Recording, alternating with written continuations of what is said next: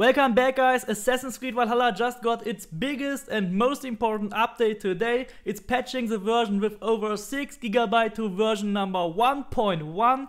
The new patch is said to be solving a lot of the quest related issues, and it also looks like we got some level scaling here for the lower level areas. But of course in this video we will focus on the game breaking bugs and glitches, and I will show you what's still working and what's not. And I tell you, there's some huge stuff still working and we will still have unlimited amounts of money. So stay tuned and check it out.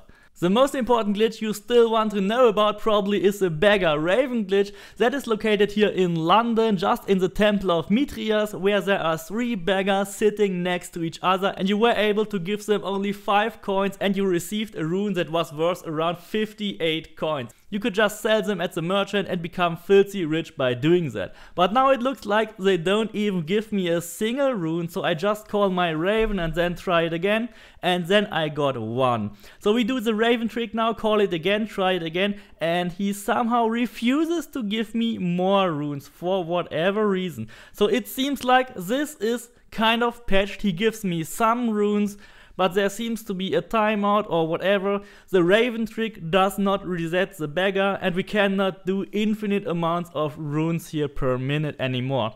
However, then I tried something here with meditation to discover if that's maybe resetting the beggar, if he just needs more time to give me more runes, or if he just needs more time to collect them.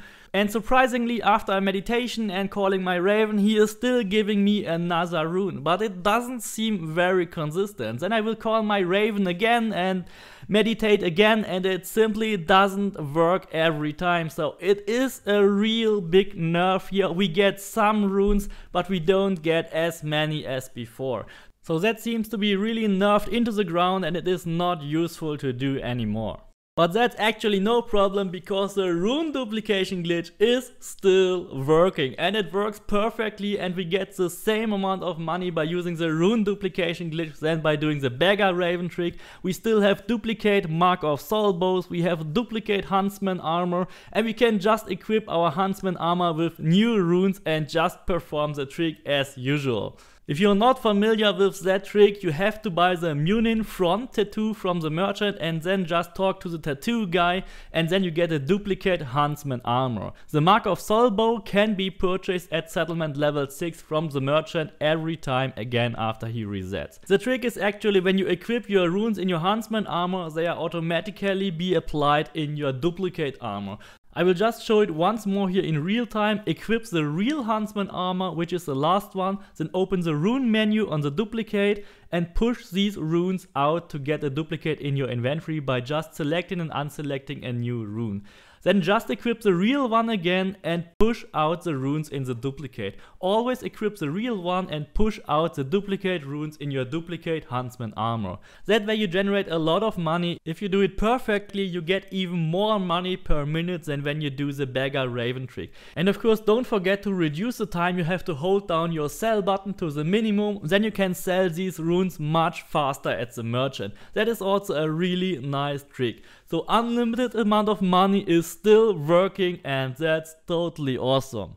Because as you know, with unlimited amount of money, you can buy unlimited amount of scrolls of knowledge at the merchant. Every time the merchant resets, he used to have 5 new scrolls of knowledge, which cost only 700 silver per piece. And you can buy an almost infinite amount of them. And you can also buy the mark of soul bow at settlement level 6. Both of these items, the scrolls of knowledge and the mark of soul bow, unlock at settlement level 6. And you could basically buy that and use it for all your mastery points. Theoretically, you can do that at around level 200 once you finish the story and upgraded your settlement to the maximum level 6.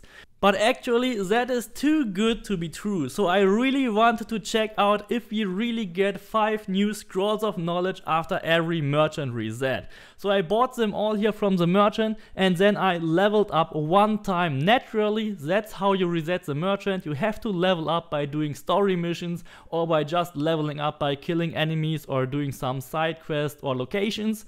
So that's a natural level up, and then we have to check the merchant again, and then boom, he only has 1 new scroll of knowledge for us.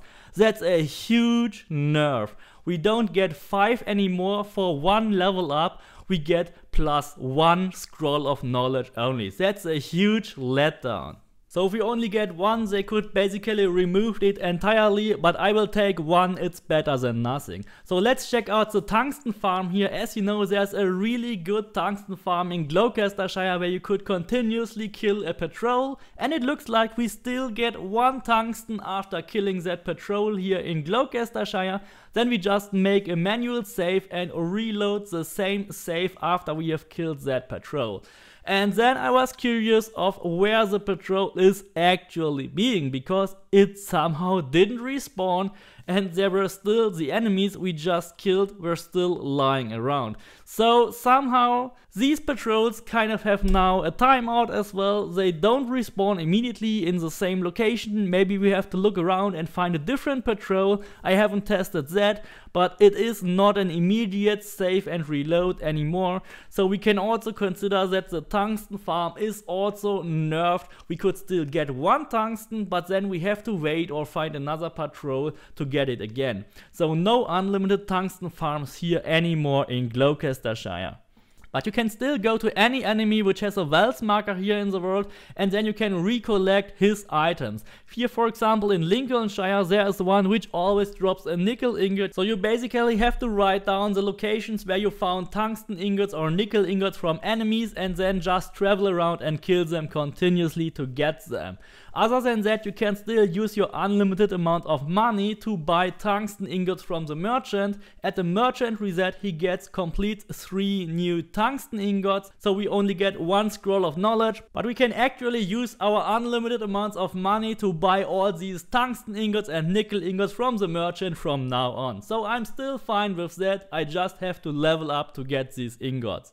And then we also had our insane God mode glitch where you were totally invisible and invincible by every enemy, including the bosses. That worked when you just pressed the menu button right when the coin hits the table at every Orlog game. Then you can just fast travel to any location in the world, but now it looks like the fast travel is entirely blocked when you do that. You cannot fast travel to any fast travel point, whether it's a harbor or a normal fast travel point, and you can also not travel to Norway or Finland or England by doing that. So it's totally blocked, we cannot travel, we are really locked into that game. I also tried that again just to make sure that I didn't made it wrong, but it just doesn't work, we can just not do it. So that's definitely patched now, God mode is gone, we have to forfeit that one obviously.